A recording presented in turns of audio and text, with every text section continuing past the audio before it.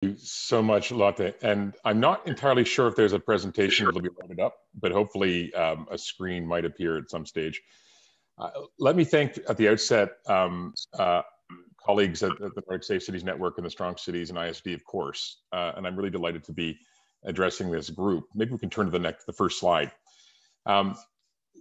Even before COVID-19, I think it's clear that cities faced a bewildering array of safety and security challenges. And I think we can think of these on a continuum. They range from domestic abuse and intimate partner violence, stuff that happens privately in the home and sometimes on the street, to basic street crime, to public disorder and protest, to gang violence, to social unrest, and all the way out to extremism and even outright political violence. And I think what's important to stress at the outset is that threats today, and increasingly so, are not just physical, but they're also occurring in digital spaces.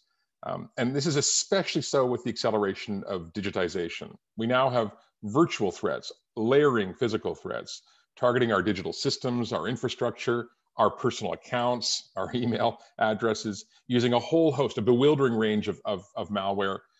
But also we're seeing increasingly the threats of technology-enabled threats, including things like drones and the next generation of biotechnology. So we have a pretty big threat landscape facing cities. Next slide, please. With all of these different security and safety challenges in the real world and in cyberspace, the question really before all of us is, what's a city to do? Now some cities have invested heavily in problem-oriented policing and community policing, tracking a whole range of how global threats affect the local realities, but really focusing in on communities. Others have invested heavily in massive social prevention programs targeting at-risk groups. Some cities are experimenting with urban design interventions, looking to design out crime altogether. And they're also seeing this big move, not necessarily in Nordic countries, but certainly around the world, of introducing mass surveillance, predictive crime analytics, technology investments, as well as investments in digital literacy. Now, in a world of major financial challenges, big deficits, especially in the wake of COVID, prioritization is going to be essential. Next slide, please. The smartest cities, I think we all can agree in this talk, are going to be data-driven and evidence-based. They're going to be investing heavily in these kinds of solutions. But I think they're also going to understand some really basic facts about urban insecurity. And that is that, like so many other phenomena in the world, crime concentrates. With some exceptions, it tends to concentrate in space, by region, by country, by city, by neighborhood. It concentrates in time, at certain times of the day, of the week, of the month, of the year. It concentrates among very specific demographic groups, by gender and age. It concentrates where risks aggregate, where you have deep concentrations or overlapping cumulative risks like inequality and social disorganization. And it tends to concentrate in relation to the built environment, especially where we have poorly lit or crowded or non-surveilled areas. Next slide, please. These are what some people call the laws of crime concentration, and they apply across many types of crime, not all, but many. From homicide to assault to even cybercrime and even extremism, you tend to see crime and violence concentrating in very specific places. It's sticky in the vernacular. And we see crimes occurring at regular intervals, often at night, on weekends, at very specific hours. And the reality is that a very small number of people, this is so obvious, it's painfully obvious, but it needs to be restated, a small number of people are responsible for an inordinately disproportionate amount of crime. In other words, crime is relatively non-random, and this concentration represents an opportunity. It allows city planners and police and public health officials and social services and urban planners to design targeted interventions. So for the remainder of this very short presentation, I want to do three things. I want to quickly describe why crime concentrates. I want to describe how it concentrates, and then I want to give a few quick takeaway messages. Next slide, please. There are at least three, next slide, please. There are at least three crime theories out there that explain why crime concentrates. And just very quickly, it's rational choice, routine activities, and environmental criminology. And they help explain this sort of law of crime concentration. And the basic idea is that offenders make decisions based on the available information they have, online or offline, and whether there's a suitable target and whether there's a capable guardian or not. Those are the three basic ideas. Rational offenders identify opportunities as they go about their daily routines. So the theory predicts that if offenders and victims are prevented from converging in space and time, this can be manipulated by the environment, and therefore we can reduce and prevent crime. Next slide, please. So how does crime concentrate? Well, there's a rich literature on this, and it tends to be concentrated in OECD countries and less so in lower middle income settings, but the patterns tend to be quite common.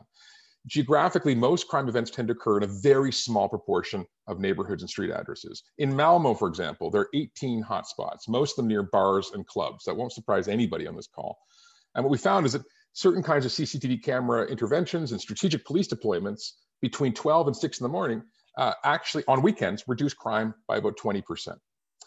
Temporally, a great deal of lethal violence also occurs on the weekends between, not surprisingly, 10 p.m. and 3 a.m., typically around paydays as well. And demographically, crime tends to concentrate amongst perpetrators, amongst younger, often underemployed men who make up most of the victims and perpetrators. Though, of course, women and girls and others are victimized in very specific ways. And in cybercrime, the vast majority of victims tend to be older, less digitally savvy, even though there's very specific targeting of high net worth individuals in some cases. Next slide, please. In most countries, a very small number of offenders are disproportionately responsible for an overwhelming amount of the crime. In Denmark, a recent study found that 7.5% of the co-offending population accounted for 50% of crime volume. And if you parse it down even further, they found just 1.2% of all the offender population was responsible for 24% of the overall harm. And they call this the power of few. So final slide, please. Let me just conclude with a few quick takeaways here. And the first is that hotspot mapping tools, from CompStat systems to predictive analytics, which have come a long way, are game changers in helping police, social workers, and urban planners identify and respond to the places, the times, and the groups, as well as where crime concentrates. Second, social media analytics are also key, owing to the social network dynamics of violent crime. So there's a need increasingly for monitoring that is highly targeted while also respecting privacy. So we need to be mindful of data protection when it comes to these data aggregating and management systems. But we also need to be wary of the biases that they can reproduce, including the ways in which some of these technologies can lead to over-policing. And I think this is fairly well known. Third, because of their micro-deterrence effects, hotspot interventions, including focused deterrence, are very effective at addressing crime and disorder reductions. I mean, there's a very strong empirical basis for this. So we should be monitoring and organizing our interventions around, I think, these kinds of strategies. A study by Braga of over 78 hotspot policing programs around the world found they not only had meaningful reductions in crime and various types of crime, but they didn't lead necessarily to crime displacement, the so-called balloon effect.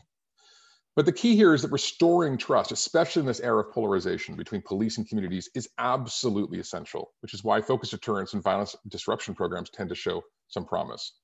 And one of the final takeaways, and I'll end here, is that by focusing on areas of concentrated disadvantage, where there's high levels of economic deprivation and residential instability, we can actually see some results.